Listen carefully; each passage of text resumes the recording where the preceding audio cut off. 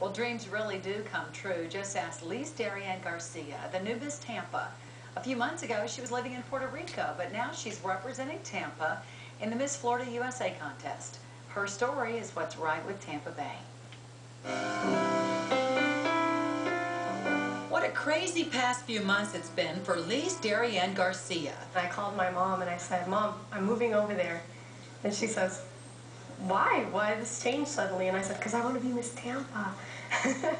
A few months ago, she was living in Puerto Rico.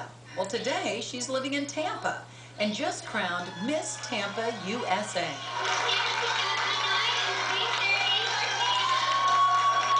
I almost had a heart attack.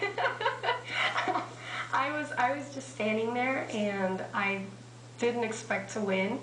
It was the first time that anybody had even seen my face. Garcia's family was already living in Tampa. She moved from Puerto Rico to be with them 7 months ago, and that's when the craziness began. Sometimes we have to take that risk in life to achieve what we want to do.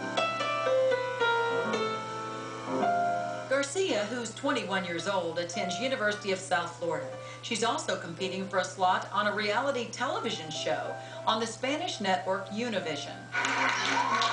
A bright future for a young woman who's enjoying life to its fullest. When it comes to your life, you really should take chances, because the worst risk you can take is not taking a risk at all.